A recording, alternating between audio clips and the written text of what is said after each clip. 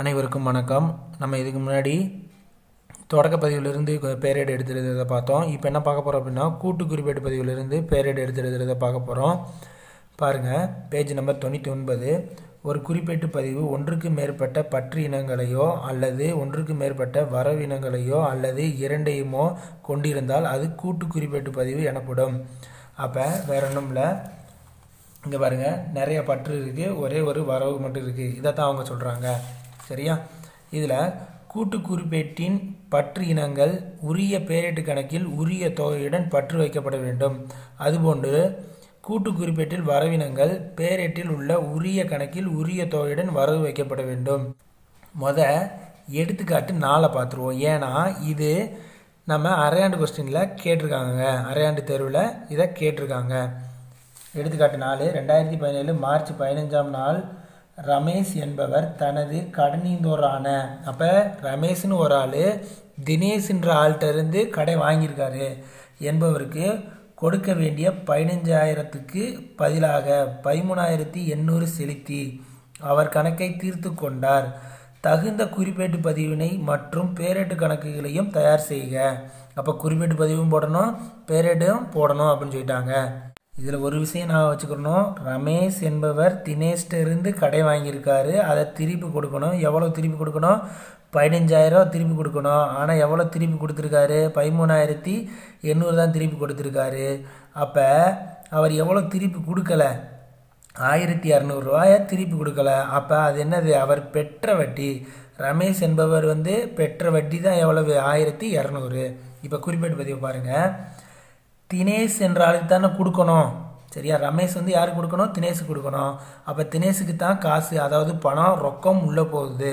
அப்போ தினேஷ் கணக்கு பற்று. சரியா? எவ்வளவு? 15,000. இப்போ ரமேஷ் எவ்வளோ கொடுத்துருக்காரு? 13,800. அப்போ ரமேஷ்டிருந்து என்ன வெளில போகுது? ரொக்கம் வெளியில் போகுது. அப்போ ரொக்க கணக்கு வரவு எவ்வளவு? 13,800.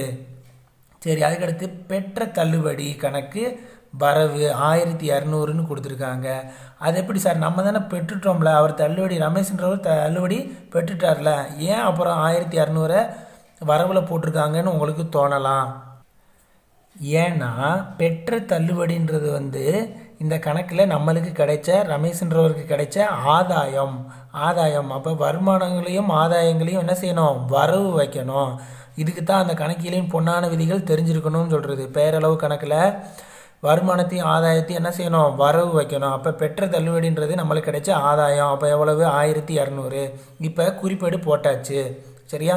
இதை வச்சு நான் என்ன செய்ய போகிறேன்? அடுத்து பேரேடு போட போகிறேன். பேரேட்டில் தினேஷ் கணக்கு போடும்போது நம்மளுக்கு கொஞ்சம் எளிமையாக இருக்கும், ஈஸியாக புரியும். ஏன்னா தினேஷ்க்கு பாருங்கள், பேரேடு கணக்குகள். தினேஷ் கணக்கு 4 விவரம் குறிப்பேட்டு பகையன் தொகை, 4 விவரம் குறிப்பேட்டு பகையன் தொகை, பற்று வரவு. இப்போ தினேஷ் கணக்கு போடும்போது இந்த வரவு பக்கத்தில் இருக்கக்கூடிய இந்த ரெண்டையும் நான் என்ன செய்வேன் அப்படின்னா, பற்று பக்கம் எடுத்து எழுதியாச்சு. 2017 மே 15 இந்த வரவு பக்கம் இருக்குது, குறிப்பேட்டில் வரவு பக்கம் இருக்கக்கூடியதை நான் என்ன செய்கிறேன்? பற்று பக்கம் எடுத்து எழுதியாச்சு. 13,800, 1,200 அப்படின்னு எழுதியாச்சு. அடுத்து இந்த ரொக்க கணக்கு போடும்போது நல்லா கவனிக்கணும். இந்த ரொக்க கணக்கு போடும்போது ரொக்க கணக்குன்னு எழுதியாச்சு. 4 விவரம் குறிப்பேட்டு பகையன் தொகை, 4 விவரம் குறிப்பேட்டு பகையன் தொகை எழுதியாச்சு.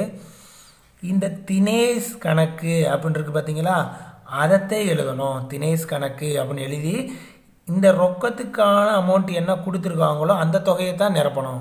சரியா? அடுத்து பாருங்கள், பெற்ற தள்ளுபடி கணக்கு. அப்போ பெற்ற தள்ளுபடி கணக்கு அதே மாதிரி தினேஷ் கணக்கு அப்படின்னு போட்டு 1,200 தான் எழுதணும். சரியா?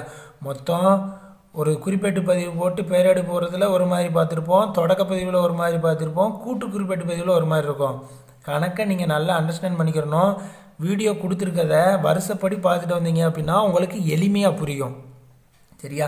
அப்போ ரொக்க கணக்கு அப்படின்னு நம்ம இந்த கணக்கு போடும்போது தினேஷின்னு போட்டுட்டு தான் நம்ம என்ன செய்யணும்? இந்த தொகையை எழுதணும். அடுத்து பெற்ற தள்ளுபடி கணக்கு போடும்போது தினேஷ் கணக்கு அப்படின்னு போட்டுட்டு அதுக்கு நேரம் என்ன அமௌண்ட் கொடுத்துருக்காங்களோ அதை தான் எழுதணும். இப்போ எடுத்துக்காட்டு கணக்கு 3 பார்ப்போம்.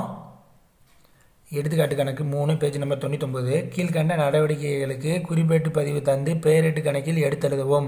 ராம் என்பவர் மே 20, 2018 அன்று, அப்போ ஒரே நாளில் இவங்க சொன்ன மாதிரி கூட்டு குறிப்பிட்ட பதில் ஒரே நாளில் சம்பளம் கொடுத்தது வருது, மின் கட்டணம் செலுத்தியது வருது, கூலி கொடுத்தது வருது. சம்பளம் கொடுத்துட்டாங்க அப்படின்னா சம்பளம் நம்மளை விட்டு என்ன செய்யுது, அதாவது ரொக்கம் நம்மளை விட்டு என்ன செய்யுது, வெளியில் போகுது. அப்போ சம்பள கணக்கு பற்று, ரொக்க கணக்கு வரவு. சம்பள கணக்கு பற்று, ரொக்க கணக்கு வரவு. அடுத்து மின் கட்டணம் செலுத்தியது அப்படின்னா மின் கட்டணத்துக்கு தான் காசுக்குள்ளே போகுது, நம்மளை விட்டு ரொக்கம் வெளிச்செல்லுது. மின் கட்டண கணக்கு பற்று, ரொக்க கணக்கு வரவு. அடுத்து கூலி கொடுத்தது எவ்வளவு, 2000. அப்போ கூலிக்கு உள்ளே போகுது, அப்போ பற்று. அதுக்கடுத்து ரொக்க கணக்கு வரவு. இந்த நடவடிக்கைகள் பூராமே ஒரே நாளில் நடக்கிறதுனால நம்ம என்ன செய்கிறோம், மொத்தமாகவே போட்டுடுறோம். இதை பூரா பற்று பக்கம் பற்று பக்கம் பற்று பக்கம்னு வரிசையாக எழுதிட்டு இந்த எழுதியிருக்கோம் பாருங்கள். சம்பள கணக்கு பற்று, மின்கட்டண கணக்கு பற்று, கூலி கணக்கு பற்று அப்படின்னு எல்லாமே எழுதிட்டு ஒரே தான் இந்த டோட்டல் அமௌண்ட்டை என்ன செய்கிறேன், ரொக்க கணக்கில் கொண்டு வந்துடுறேன். எவ்வளவு, 25,000. 8 2 10, 10 5 15 5, மிச்சம் 1, அப்போ 25,000. அப்போ ரொக்க கணக்கு எவ்வளவு, 25,000. ஏன் இதை பூரா ஒரே தான் போட்டிருக்கோம், ஒரே நாளில் இந்த நடவடிக்கைகள் பூரா நடந்திருக்கு. சரியா? அடுத்து பேரேடு பார்க்க போகிறோம். பேரேடு கணக்குகள். நாள் விவரம், குறிப்பிட்ட பக்க எண், தொகை. நாள் விவரம், குறிப்பிட்ட பக்க எண், தொகை. ஃபர்ஸ்ட் எடுத்துன்னு என்ன இருக்குது, சம்பள கணக்கு. சம்பள கணக்கு பற்று. அப்போ நான் என்ன செய்கிறேன், இந்த வரவில் இருக்கக்கூடிய ரொக்கம்னு போட்டுட்டு சம்பளத்துக்கு நேரம் என்ன அமௌண்ட் இருக்கோ அதை தான் எழுதணும். 15,000 முடிஞ்சு. அடுத்து என்ன பண்ணுறேன், என்ன கணக்கு போட போகிறேன் பேரேட்டில், மின் கட்டண கணக்கு.